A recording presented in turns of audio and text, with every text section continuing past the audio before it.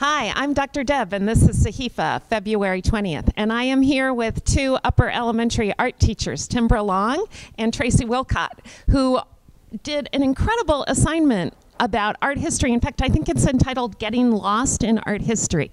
So just a little preview. If you're walking through the elementary school and you see these amazing portraits on the wall, what is it all about?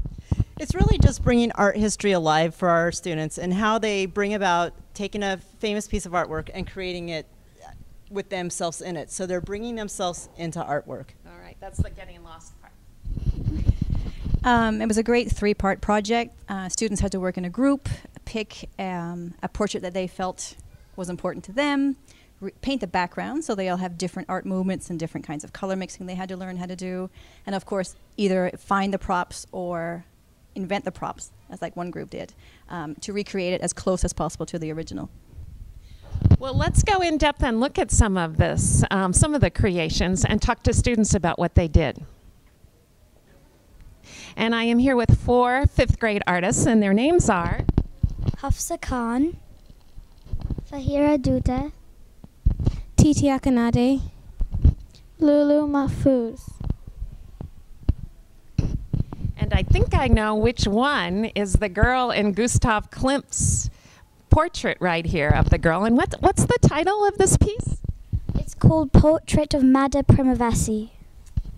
When I look at the flowers on the belt, the cummerbund, as well as in the ground, I think a lot about color and design. What were some things that you might have learned from doing this about color and design? We learned that in order to make the colors in the picture as precise as the one in the original, we had to mix a variety of different colors just to make it as exact. So that you wanted to try to match as carefully as possible. And sometimes you mixed colors together, and sometimes what else might you have done? Sometimes we used water, and water made it like more liquid and it blended better. Great, thank you. And now I'm with this group that did The Man Holding a Skull by Michael Swartz. Please introduce yourself. My name's Omar Al-Hassan. My name is Keith Perlu.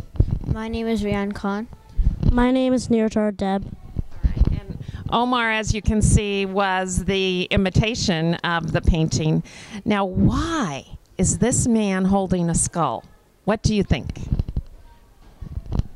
He must have had a dark life and he has felt very sad throughout his life, and he's also influenced by scary paintings. All right, so he was influenced very much by this movement. What did you learn about art and painting by doing this? Well, what I learned mostly was like making the right colors, and the hardest part for us was kind of like getting the props. We also learned that we had to move the brush up and down to get a good stroke. So back here? Yeah.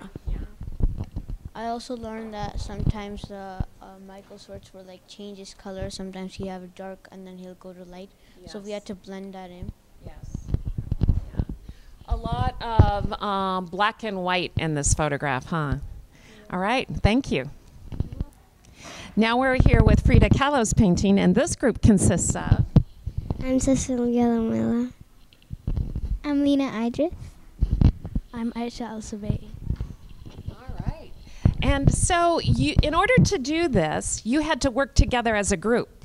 You had to not only do the background, but you also had to do the props and the setup so that it looked as identical as possible.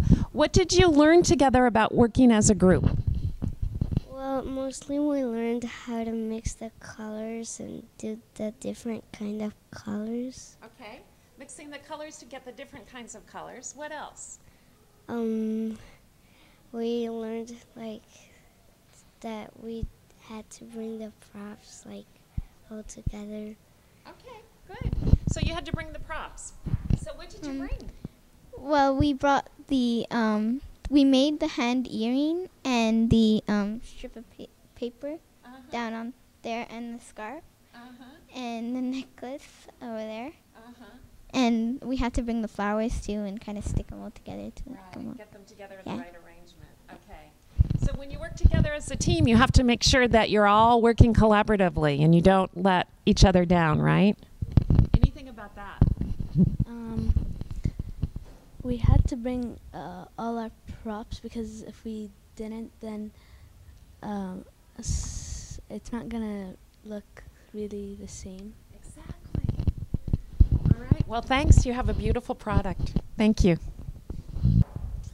We'll look at different examples that the students produced. But when you think about our second strategy about students will be prepared for a changing future, and we think about the skills of critical thinking, creativity, even these were then taken and PowerPoint was produced to be able to look at all of the products electronically. This project is indeed a blend of those important things in our curriculum, not just about the art history, as important as that was, but being able to work collaboratively in a group together with all of the creative thinking exemplified. So make sure when you come into the elementary school that you stop and you see these fabulous displays in the hallway. Thanks so much, and that's Sahifa this week.